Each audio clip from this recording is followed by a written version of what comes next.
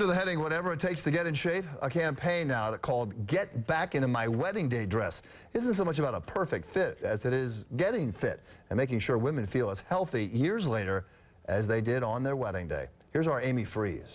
Meet Amy Frogley, Donna Pollock, and Jessica Guff. My big issue back then was starving myself so I could fit into the dress. Jessica takes her Oscar de la Renta out of its sealed storage box, saying it fit back then.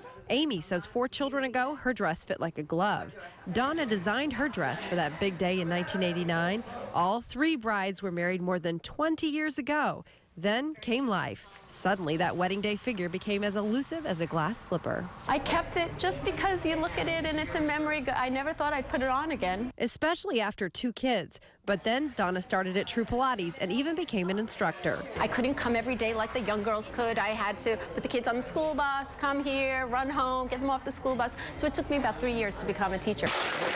Amy promised herself she'd watch what she ate even after her vows. She eats fresh fruits and vegetables and avoids sugar and flour. And more than a quarter of a century later, she can still zip it up. That was the biggest gift I gave to myself and my husband this past anniversary. Was I thought, you know, that's huge for me because obesity is a big problem in my family. I had breast cancer in 2006. Faced with a health scare, Jessica turned to La Palestra trainers. She followed a personalized regime for cardio, strength training, and nutrition that not only made her healthy, but turned her into a triathlete. They got me, you know, past that and into fitness in a way that has made it possible for me to put the wedding dress on and have it be loose. It's great after 2 kids. It's big. It was the trip down memory lane.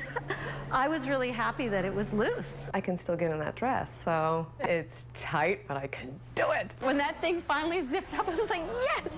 Now, if you're saying, get me back into my wedding dress, go to 7 Online. We've got 2 secret tips and a place for you to share your success stories. Amy Freeze, Channel 7. Heading, whatever it takes to